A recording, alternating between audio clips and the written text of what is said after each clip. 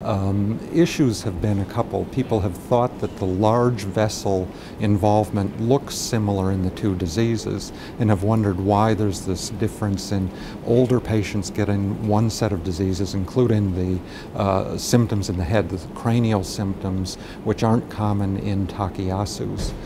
People who have done studies looking at the pathology, taking biopsy specimens and looking at them under the microscope, have shown that what's going on in the blood vessels in Takayasu's and giant cell arteritis is very similar.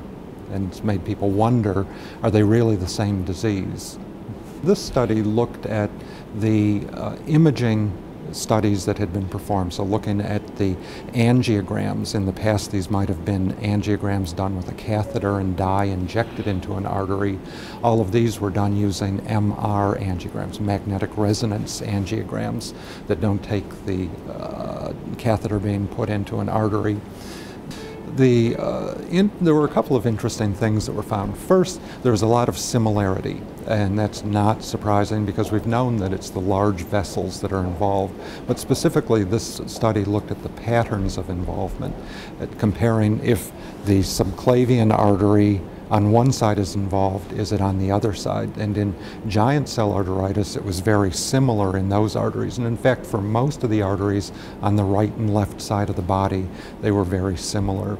What the main difference was with the patients, or in the patients with Takayasu's arteritis, where there was a definite difference between involvement of the left subclavian and the right subclavian, that there was much more asymmetry in those patients.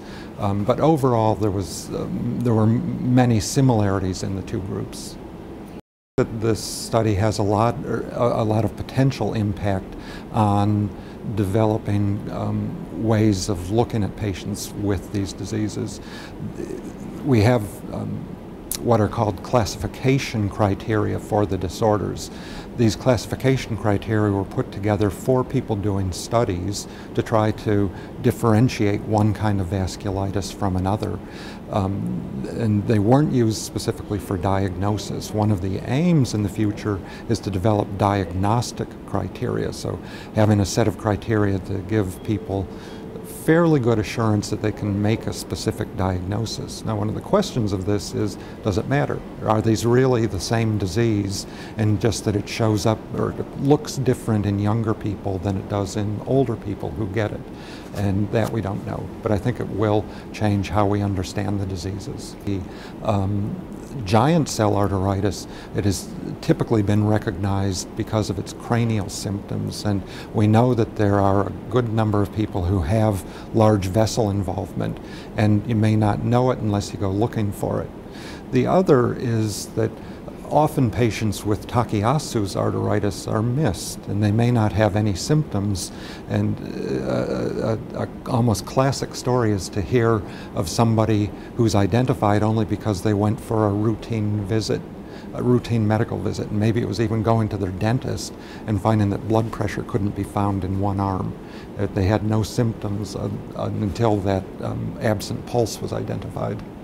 But of forms of vasculitis, giant cell arteritis is one of the more common forms. It has we tend to see a lot of it in Minnesota because it has a higher incidence in people of Northern European extraction. So it's seen in Northern Europe, it's seen frequently in Minnesotans.